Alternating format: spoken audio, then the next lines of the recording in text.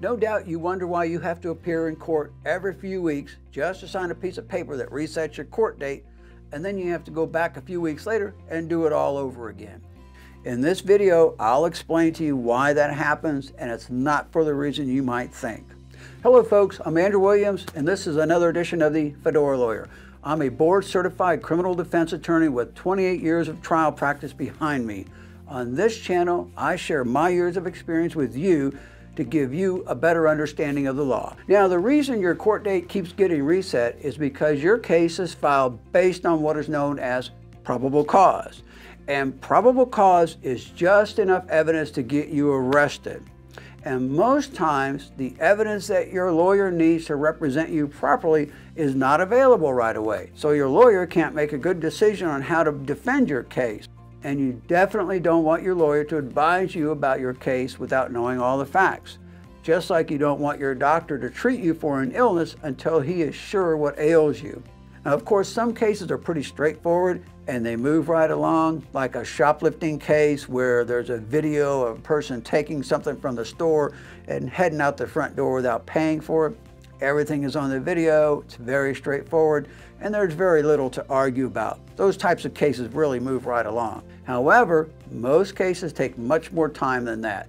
There might be dash cam videos, body cam videos, police officers on the scene making reports. There might be videos from other sources that you're not aware of at the time. These things need to be collected, as well as talking to witnesses. They must be interviewed, and sometimes there's forensic testing that has to be done, and all of this takes time. Also, your lawyer has to get much of this evidence and information from the prosecutor. And a lot of times the evidence is not yet in the hands of the prosecutor in order for the prosecutor to hand it over to your attorney. Not only does your lawyer need to collect evidence from the prosecutor, he has to do his own investigation. You can't just depend on what the prosecutor gives you.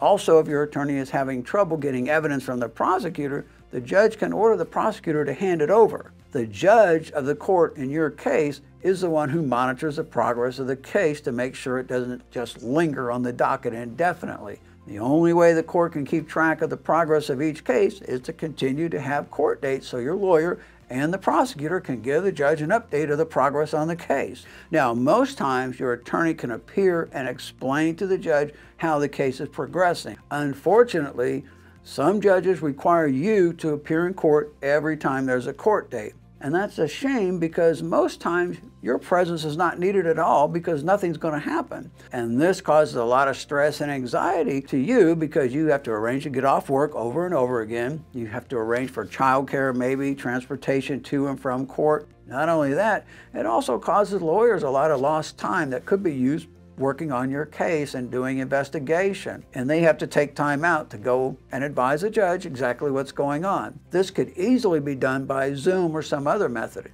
Unfortunately, judges don't see it that way. And that's why your case keeps getting reset over and over again. It's not your lawyer just being lazy. Trust me, lawyers hate it just as much as you do. All right, well, that's the reason your case gets reset over and over. I hope this gives you a better understanding of why that's happening. If this video was helpful and informative, hit the like button for me. If it wasn't, let me know that too so I can change it up. If you want more legal information like this, you can also hit that subscribe button. Now, I'm planning on continuing to create videos just like this to provide you with practical and useful information about legal issues of all types. You can also visit my website at andrewwilliamslaw.com. For now, this is the Fedora Lawyer signing off.